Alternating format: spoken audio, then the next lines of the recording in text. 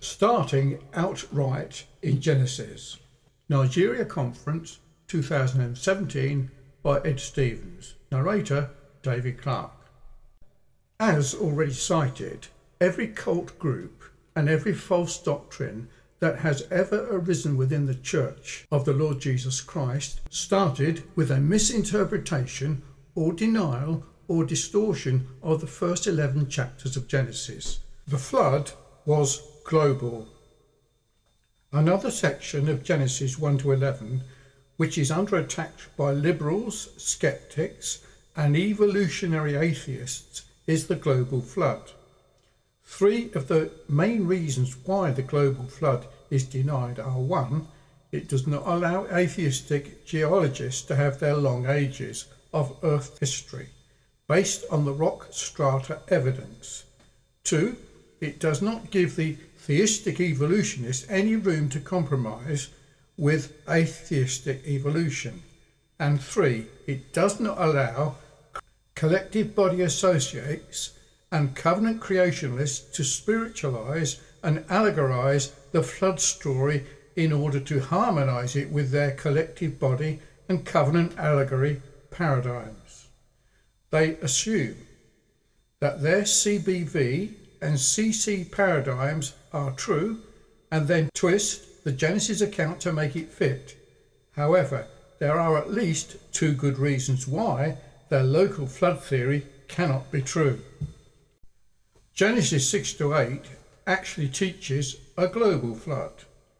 Genesis 6:5. Then the Lord saw that the wickedness of man was great on the earth, and that every intent of the thoughts of his heart was only evil continually. 6. The Lord was sorry that he had made man on the earth. He was grieved in his heart. 7. The Lord said, I will blot out man, whom I have created, from the face of the earth, from man to animal to creeping thing, and to birds of the sky. For I am sorry that I made them. But Noah found favour in the eyes of the Lord. Now the earth was corrupt in the sight of God, and the earth was filled with violence. God looked on the earth, and behold, it was corrupt, for all flesh was filled with violence. God looked on the earth, and behold, it was corrupt, for all flesh had corrupted their way upon the earth. Then God said to Noah, the end of all flesh has come before me, for the earth is filled with violence because of them, and behold, I am about to destroy them with the earth. Make for yourselves an ark of gopher wood. You shall make the ark with rooms, and shall cover it inside and out with pitch. This is how you shall make it. The length of the ark shall be 300 cubits, its breadth 50 cubits, and its height 30 cubits. You shall make a window for the ark, and finish it to a cubit from the roof, and set the door of the ark in the side of it. And you shall make it with lower and second and third decks. Behold, I, even I, am bringing a flood of water upon the earth to destroy all flesh, in which is the breath of life from under heaven. Everything that is on the earth shall perish. But I will establish my covenant with you, and you shall enter into the ark, and you and your sons and your wife and your sons' wives with you. And of every living thing of all flesh you shall bring 2 of every sort into the ark, to keep them alive with you. They shall be male and female. Of the birds after their kind, and of the animals after their kind, of every creeping thing of the ground after its kind. 2 of every kind will come to you to keep them alive. Also the birds of the sky, by 7s, male and female, to keep offspring alive on the face of the earth. For after 7 more days I will send rain on the earth 40 days and 40 nights, and I will blot out from the face of the land every living thing that I have made. Noah did according to all that the Lord had commanded him. It came about after the 7 days that the water of the flood came upon the earth.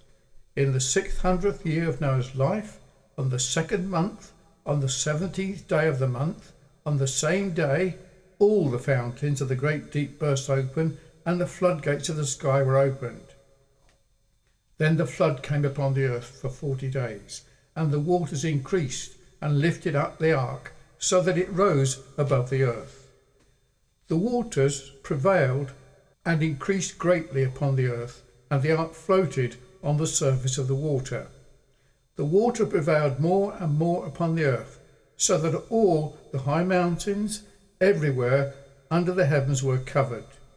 The water prevailed 15 cubits higher, and the mountains were covered. All flesh that moved on the earth perished, birds and cattle and beasts, and every swarming thing that swarms upon the earth, and all mankind. Of all that was on the dry land, all in whose nostrils was the breath of the Spirit of life died. Thus he blotted out every living thing that was upon the face of the land, from man to animal to creeping thing and to birds of the sky, and they were blotted out from the earth. And only Noah was left, together with those that were with him in the ark. The waters prevailed on the earth 150 days. But God remembered Noah, and all the beasts and all the cattle that were with him in the ark, and God caused a wind to pass over the earth, and the waters subsided. Also the fountains of the deep and the floodgates of the sky were closed, and the rain from the sky was restrained, and the waters receded steadily from the earth, and at the end of 150 days the water decreased. In the 7th month, on the 17th day of the month, the ark rested upon the mountains of Ararat. The water decreased steadily until the 10th month.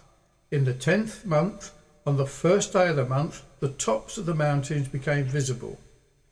Then it came about at the end of 40 days that Noah opened the window of the ark which he had made, and he sent out a raven, and it flew here and there until the water was dried up from the earth. Then he sent out a dove from him to see if the water was abated from the face of the land. But the dove found no resting place for the sole of her foot. So she returned to him unto the ark, and the water was on the surface of all the earth. Then he put out his hand and took her and brought her into the ark to himself. Now it came about in the 601st year, in the 1st month, on the 1st of the month, the water was dried up from the earth. Then Noah removed the covering of the ark, and looked, and behold, the surface of the ground was dried up. In the 2nd month, on the 27th day of the month, the earth was dry. Then God spoke to Noah, saying, Go out of the ark, and your wives, and your sons wives with you. Bring out with you every living thing of all flesh that is with you, birds and animals, and every creeping thing that creeps on the earth. They may breed abundantly on the earth, and be fruitful and multiply on the earth. Then Noah built an altar to the Lord, and took every clean animal, and of every clean bird, and offered burnt offerings on the altar. The Lord smelled the soothing aroma, and the Lord said to himself, I will never again curse the ground on account of man, for the intent of man's heart is evil from his youth. And I will never again destroy every living thing as I have done. While the earth remains, seed time and harvest, and cold and heat, and summer and winter, and day and night shall not cease. As for you, be fruitful and multiply, populate the earth abundantly and multiply it. Then God said to Noah and to his sons with him, saying, Now behold, I myself do establish my covenant with you, with your descendants after you, and with every living creature that is with you, the birds, the cattle, and every beast of the earth with you. Of all that comes out of the ark, even every beast of the earth, I establish my covenant with you, and all flesh shall never again be cut off by the waters of the flood. Neither shall there again be a flood to destroy the earth. God said, This is the sign of the covenant which I am making between me and you and every living creature that is with you, for all successive generations. I set my bow in the cloud, and it shall be for a sign of a covenant between me and the earth. It shall come about, when I bring a cloud over the earth, that the bow will be seen in the cloud. And I will remember my covenant, which is between me and you and every living creature of the earth. And never again shall the water become a flood to destroy all flesh. When the bow is in the cloud, then I will look upon it. Remember the everlasting covenant between God and every living creature of all flesh that is on the earth. And God said to Noah, This is a sign of the covenant which I have established between me and all flesh that is on the earth. Now the sons of Noah who came out of the ark were Shem, Ham, and Japheth. And Ham was the father of Canaan. And these were the sons of Noah, and from these the whole earth were populated. Jesus and the apostles taught a global flood. Reference: flood, Noah and ark. Read Genesis 6-8, 6:2-4. New Testament references: Matthew 24:37-39, Luke 17:26-27, Hebrews 11:3-7, 1 Peter 3:20, 2 Peter 2:5, and 2 Peter 3:5-6. People of Noah's day were very wicked. Genesis 6:5, 11-12. Whole world perished in the flood. Genesis 6-7, 12-13, 17, chapters 7-8, especially 7-21-23. New Testament references: 2 Peter 2:5, 3, 4-6. Only 8 people survived the flood. Genesis 6:18, 7:1, 13 and 23. New Testament reference: Hebrew 11:7, 1 Peter 3:20, 2 Peter 2:5. Noah and 3 sons repopulated the whole earth after the flood. Genesis 7:13, 9, 18-19. New Testament references: Acts 17-26. Edward Wharton's book, Genesis Historical, Jesus references to the book of Genesis include the account of Noah and the worldwide flood. And as were the days of Noah, so shall be the coming of the Son of Man. For in those days which were before the flood, they were eating and drinking, marrying and giving in marriage until the day that Noah entered into the ark. And they knew not until the flood came and took them all away. So shall be the coming of the Son of Man. Matthew 24:37-39.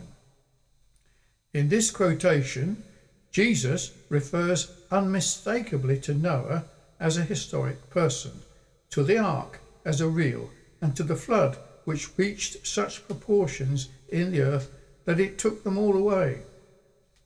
A subtle attempt of liberalism is to suggest that Jesus may well have appealed to mythology in order to illustrate his doctrine, but this assumes, without any evidence, that the accounts of Noah and of Jonah, etc., are myths, and does so in contradistinction to the clear statements of the Bible. That these men were real and that the events for which they are known actually happened. It is impossible to get the idea from the Bible either from Old Testament accounts or New Testament quotations that either the persons or the events were at all mythological. In chapter 3 of his second epistle, Peter strongly exhorts Christians to remember the word of God in both the Old and New Testaments as a defence against those who mockingly deny the historical reliability of the word of God. He specifies the Genesis flood in the days of Noah as an example of the trustworthiness of the Lord's promise to come in judgment against ungodly men. 2 Peter 3:3-6. Peter points out that it was the word of God which was the means of originating the earth, and also that the word of God was the means by which the world that then was being overflowed with water perished, verse 5 to 7. In essence, Peter is saying that the flood is an historical confirmation of the reliability of God's prophetic word. If the Genesis account of the flood is not an historical fact, then Peter's entire urgent argument to godly living is baseless. Conclusion. Thus, we have seen that Genesis 1 to 11 stands solid against the attack by liberals, skeptics, evolutionary science, and even fellow preterists who deny a global flood and deny that physical death was included in the threat against Adam in the garden. There is no reason for Christians to compromise with evolution or apologise for believing that Genesis 1 to 11 is historically accurate, inspired and absolutely authoritative for us to believe and follow. The Bible literally teaches that the supernatural and miraculous creation of the visible universe took place in 6 literal days, and that Adam and Eve were the first 2 humans that God created to live on planet Earth. There were no other humans on Earth before Adam and Eve were created.